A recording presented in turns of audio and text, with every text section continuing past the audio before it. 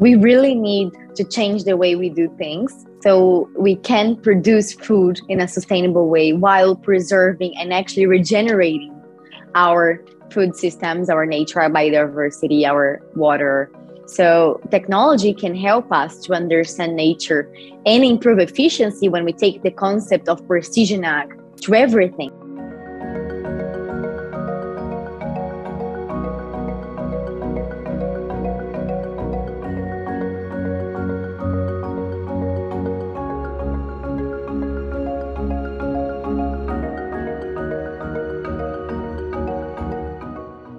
In 2020, sustainability, climate, nature-based solutions were at the core at Davos Agenda.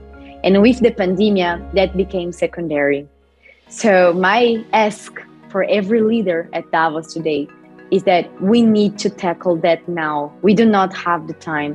So I hope that the pandemic challenge don't put that agenda behind the scenes, but actually makes us understand how important it is to act now.